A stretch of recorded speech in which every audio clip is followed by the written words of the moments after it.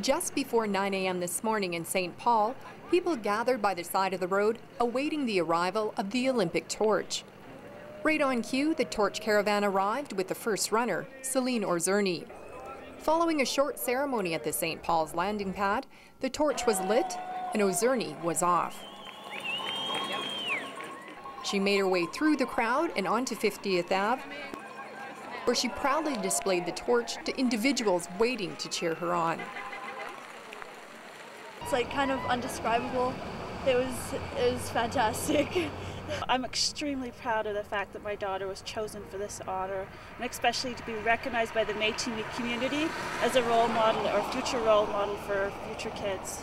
And it's important for our area to have not only the recognition of having the torch come here of the 1,000 different communities in Canada, we're lucky enough to be one of them, but to show off our community a little bit and how much pride we have in not only hosting the Olympics here, but in our athletes and going forward.